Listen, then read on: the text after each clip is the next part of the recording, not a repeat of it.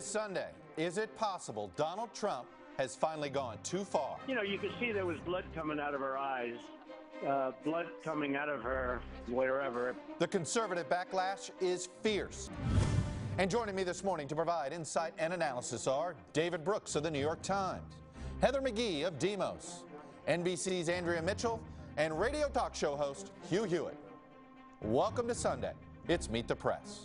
From NBC News in Washington, this is Meet the Press with Chuck Todd.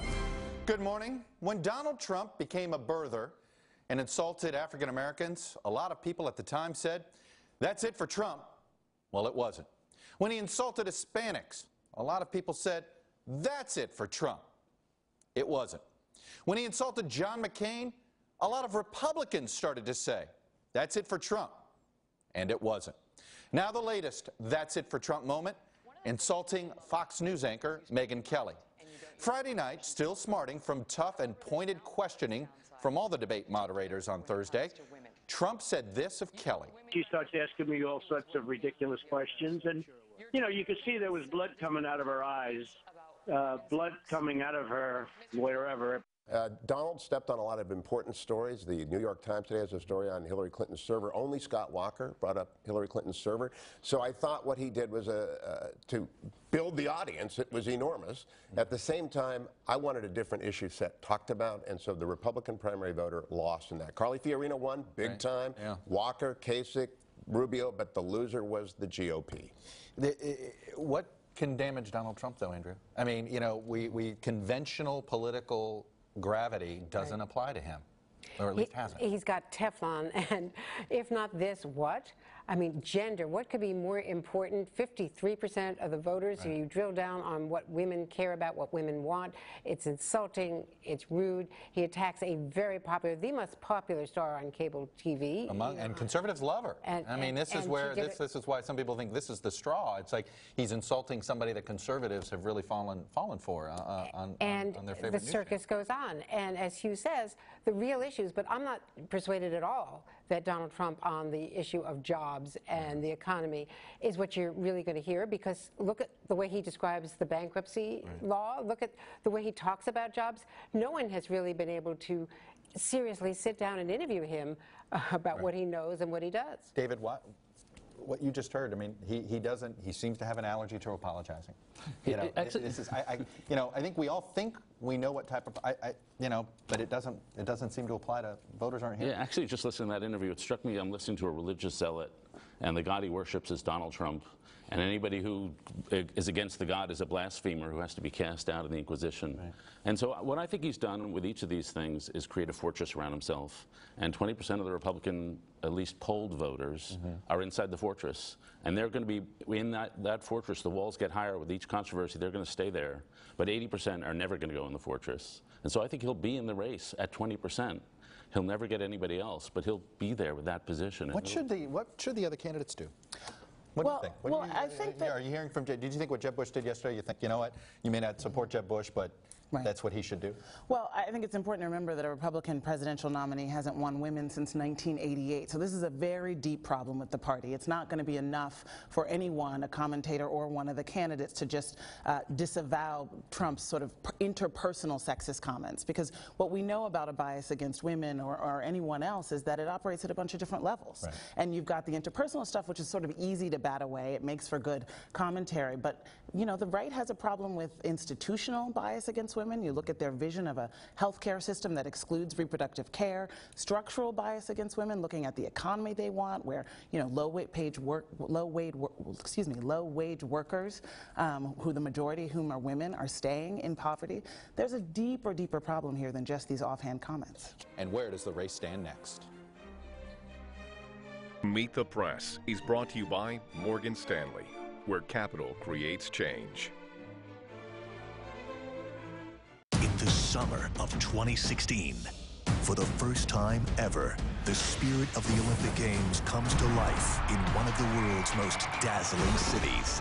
The 2016 Olympic Games from Rio on NBC. Nerd Screen time, and we're going to look at Thursday's debates. Because guess what? You may be surprised at who Republican voters thought won. According to our scientifically weighted survey among some randomly selected respondents online through our partnership with SurveyMonkey, 22% of Republican voters thought Carly Fiorina won the debate because of her standout performance in the so-called happy hour debate, not somebody who was on the main stage. Meanwhile, Donald Trump came in second. Rubio, Cruz, Carson, and Huckabee rounded out the top 6. At the bottom of the Who Won list, by the way, Paul, Walker, Bush, Christie, and Kasich. Now, we also asked, who lost the debate? Well, guess what? While Trump was second on Who Won, he was number 1 on this list of who lost, followed not so far behind there, Rand Paul, Jeb Bush, Chris Christie, and Lindsey Graham, the top 5 on the who lost. So, where does the race stand right now? Donald Trump sticking right there with his 1 in 5 support, nearly 1 in 4 now of Republican voters, 23%. But the shake-up post-debate, Cruz in second at 13, Carson at 11, Fiorina, her highest national poll showing of any survey I've seen, 8%. Marco Rubio tied with her at 8%. In the back of the pack, by the way, you'll see some former frontrunners, Bush and Walker. Then you have Paul, Huckabee, Kasich, and Perry rounding out the top 12. Panel is here. Hugh Hewitt, is there a disconnect between how the mainstream media folks have looked at John Kasich and our little polling, which showed no bump for John Kasich? Are we having a disconnect? I have great affection for the governor of my home state. He has a Reagan-esque temperament. First question you asked me was about temperament. Kasich, Walker, Rubio, Jeb Bush, even Ted Cruz, they have nice temperaments within our party, and they will play very well. I think he will have to up his combativeness with Hillary, as does Jeb Bush. They both have combativeness deficits when it comes to going after Hillary, and I want them to go after the New York Times piece this morning. She destroyed 31,000 emails. They should be talking about that every single day. Heather McGhee, president of Demos Action. Are you fearful of John Kasich as the Republican nominee versus Hillary Clinton?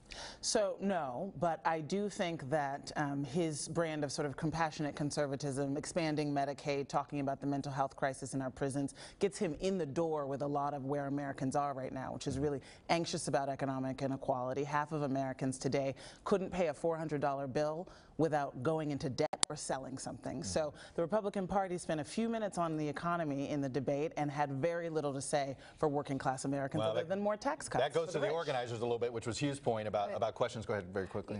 I think that Hillary Clinton, in some ways, because the email controversy was not really explored very adequately by the questioners, and also because of this focus on gender, is one of the beneficiaries of what happened.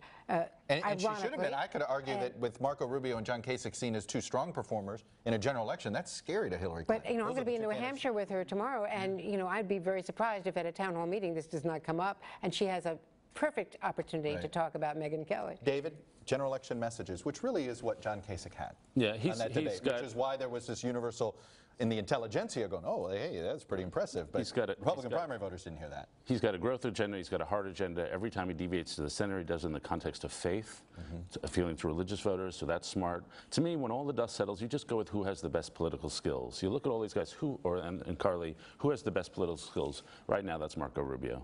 He's the most talented politician in the field right now. I think we saw it in your interview. You asked him some tough questions. He handled them well. Maybe he's too polished. Maybe he's too young. But you got to think the upside there is higher than anybody else. And one thing that was really apparent in Jeb Bush's reaction at Red State last night, he said, this is going to lose us the election. He didn't say that it was wrong. He didn't criticize Donald Trump on the merits or defense of what he said.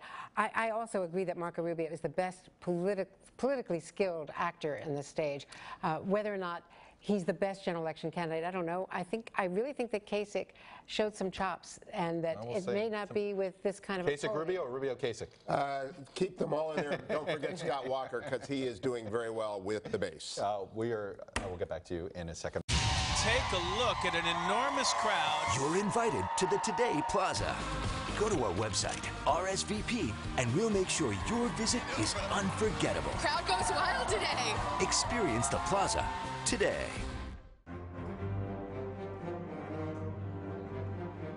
Endgame time. Panel is here. So much to get to. Let's end with where we started. Donald Trump. How does it end? David? How does it end? He's the dark id of the American mind, and there's something compelling in watching a guy who's unashamed and unembarrassed. So I think he'll just go on and get ratings. He will not be the nominee. He's not a political candidate. He's a presence in our deep unconscious that we can't get rid of. An id. That's right. You buy that? It's an interesting analysis, but I don't know if I disagree. I think he's also going to run into the Romney problem. When he was talking about the way he took advantage of the laws of bankruptcy and bragging about it at a time when actually, you know, Americans are being crushed by debt and can't use the bankruptcy laws on their own mortgages or student loans the way corporations can. It was so tin-eared, and I just think he's going to keep coming across that way because he's a billionaire at a time of rampant economic inequality. But let's go back to why are people gravitating to him? Well, I was surprised that, in fact, that the bankruptcy issue didn't come up more in the after effects. I thought it was so exactly right. I think as an independent candidate, perhaps, I know how hard that is, but he's got the money and he's got the celebrity, but I don't see him as the Republican nominee. Well, I think the narcissism of Donald Trump is so extraordinary that it is like watching a train wreck. But I just cannot see the Republican Party choosing him as the nominee and him being back on that stage next summer. Does the next week define, do we see a moment, does he have an exit ramp? I mean, I think The Apprentice used to be his exit ramp. He's got I'm trying to figure out what the exit ramp is. Does he just get fed up with all this? I don't think so. I think what one of the candidates got to do is they got to talk about America. There's a lot of I talk. Even John Kasich's interview today, there was a lot of I, a lot of me. And there has to be a uniting the party and uniting the country. If you go to the Republican events, there's an intense hunger for patriotism because of the fear of national decline.